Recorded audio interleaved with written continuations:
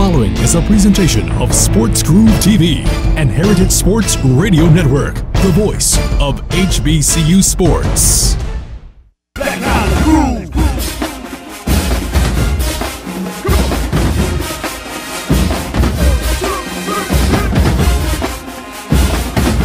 Black Collar Groove. 1, 2, 3, hit it. Black Collar Groove. Ride, come on. Black College, stand up. HBCU. A great rivalry is coming to Washington, D.C. September 10th as Howard and Morehouse rekindle acquaintances in the inaugural Nations Football Classic at RFK Stadium. This will be the 34th time these two HBCU rivals meet in a game where the outcome is almost secondary. Atlanta is going to win the fashion show, baby. The Nations Football Classic gives black college football a stage in the nation's capital and hopes to become a tourist destination like other major HBCU sports events around the country. However, it's only fitting that these two institutions, whose notable alumni have had profound impact on this country, will use this as a platform for an even greater mission.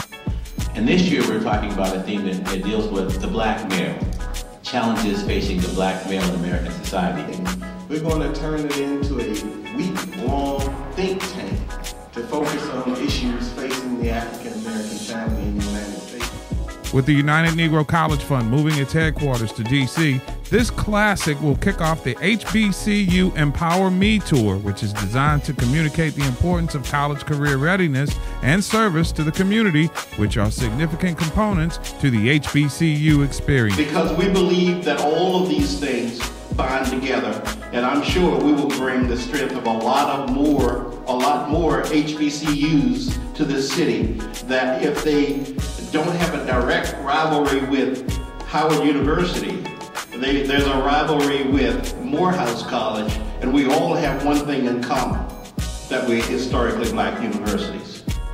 Traditionally, when the teams have played, there's been nothing more than bragging rights on the line, with Howard holding a 20-11-2 edge all time and Morehouse coming off of its greatest season ever. The mayors of these two cities have made a wager, with a local culinary tradition hanging in the balance. What I'm putting on the table is one of the most treasured assets that we have in the District of Columbia, and that is a trip to Vince Chili Bowl. I see your half-smoked chili dog, and I'm going to put it up against the Boston, which I believe has the best chili dogs in the United States of America. And that should make for a tasty weekend in the nation's capital this September. Black Collar Groove.